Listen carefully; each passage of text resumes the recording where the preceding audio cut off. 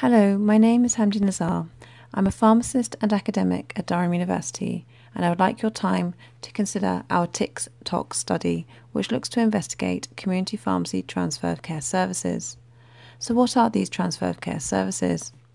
Well, here is a diagrammatic representation of such a service. A patient on a hospital ward is approached by a member of medical or pharmacy staff and offered a referral to their nominated community pharmacy for follow-up care as they travel back home after discharge.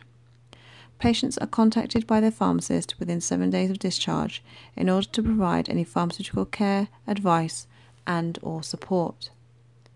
We have previously shown that these services have the potential to decrease hospital readmission and subsequent number of bed days. This current study, Tictocs, aims to empirically investigate the value of these services in terms of cost, patient satisfaction, and clinical outcomes. We are aware that transfer of care services are being adopted and delivered around the country, and that the Royal Pharmaceutical Society is working with lead organisations to develop guidelines to support this activity. Our study looks to understand what about the process of implementing and delivering these services helps or hinders their success towards better care for patients. Finally, and most importantly, our study aims to investigate what the patient's experiences of this service towards further service development and improvement.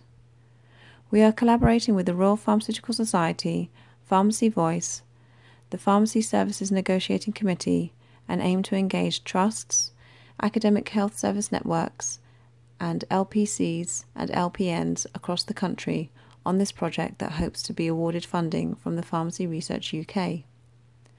So we are being very ambitious in a nationwide study and would like you to get involved to evidence the value of the work happening between healthcare settings for the benefit of the patient, public, and the NHS.